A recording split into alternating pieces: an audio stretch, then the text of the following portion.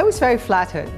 It was a great experience the first time, and that was 15 years ago. So I guess I must have changed a lot for them to need to do another one.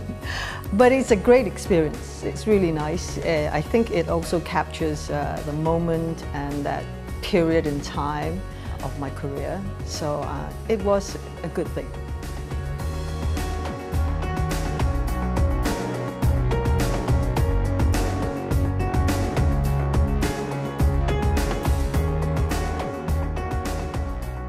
It was so much fun. I think it was much more fun this time, simply because the first time when we did it, which was in Hong Kong, we were just in a hotel suite, and it was a traveling show.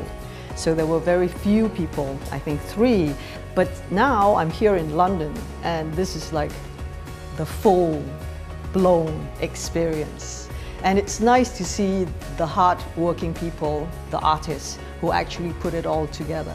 You know, from the eyes to the hair, to every single millimeter, each muscle, from your face to your body. So it's nice to meet them.